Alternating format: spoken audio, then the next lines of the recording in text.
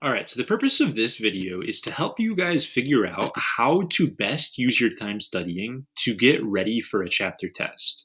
Chapter tests in this class are 100 points, and they are difficult, challenging tests. This is an AP level class. And the way that I designed my tests, the way that they're set up, is they actually model the structure of the real AP test. What that means is it's about half multiple choice questions, and it's half free response questions. Generally, two pieces of paper, multiple choice, one page, front and back, free response, one page, front and back.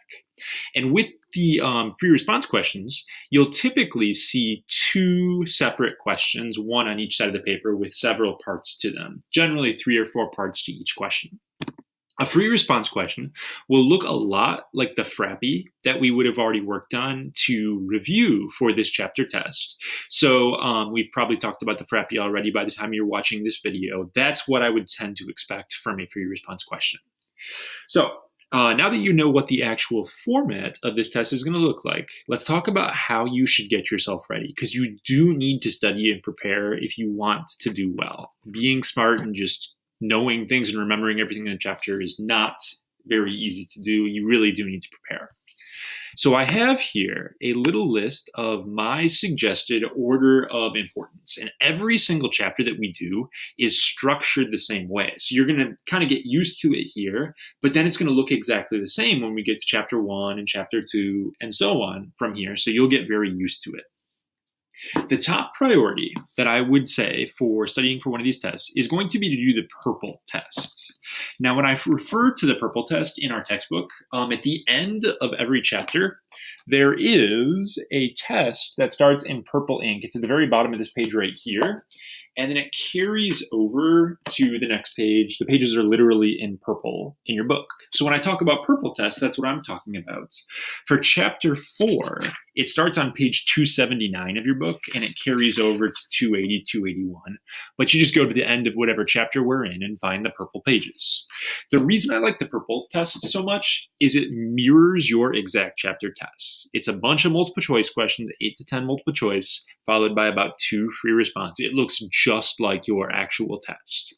The answers to the purple test, I don't make an answer key for like I do with the homework assignments, but it is in the back of your book. So you just flip to the back of the book and find where they talk about the AP Statistics Practice Test for Chapter 4, and you can get all of your answers there. So you check yourself that way. That is priority 1. If you only had time to do one thing to study for the test, I would make it the purple test. The second most important thing, in my opinion, is the online test. And the online test will always be linked in its learning. So it's going to be in our class agenda where you can find it, and it'll be just a link. I didn't make these myself. Our textbook actually made them for me, which is awesome.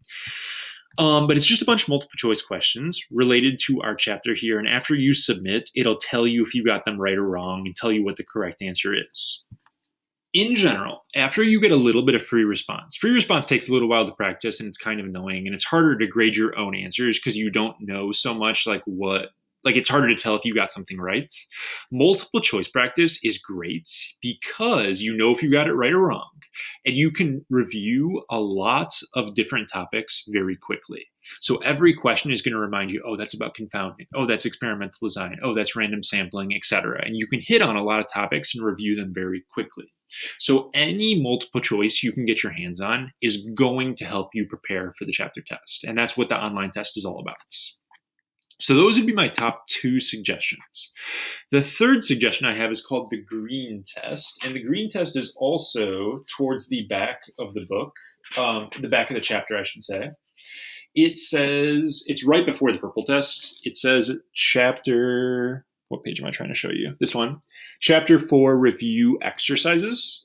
And it's got just a bunch of more homework style free response questions. But I also give you this guy right here for each chapter, made by our textbook.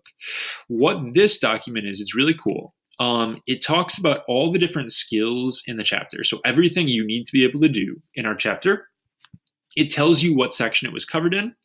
It gives you an example of a worked out problem in the textbook. So if I don't remember how to explain how this leads to bias, I can go to page 213 of my book, and there's an example that's worked out where I can look at it.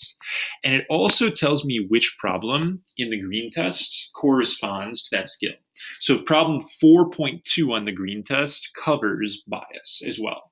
And then if you feel good about a topic, you've got it. You just put a little check mark in the list right here.